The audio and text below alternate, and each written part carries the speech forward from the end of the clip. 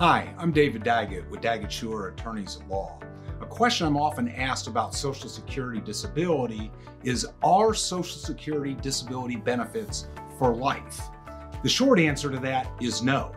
First, you're only paid disability benefits during the time period in which you're disabled, and those benefits bridge the gap until you're 65 years old when you go on Social Security retirement.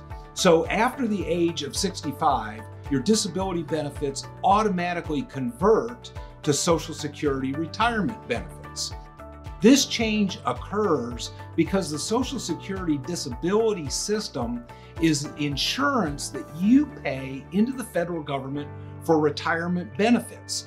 Part of that FICA that you pay on your paycheck that comes out every pay period, part of what that is a disability insurance premium with the federal government. So it acts just like regular disability insurance, except this ability is with the government.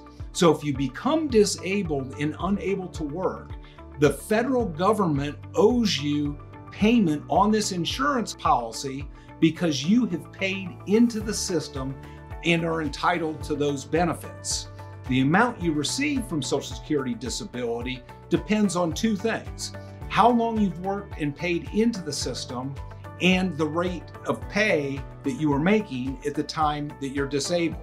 So there's a complicated formula there that works out how much you get paid while you're on Social Security disability benefits while you're out of work and on disability. Be sure to speak with the Social Security disability lawyers at Daggett Shuler for more help and more information. We'll treat you well, and we know the ins and outs of the Social Security disability system to make sure you're treated fairly and get the benefits you deserve. Thank you for joining us.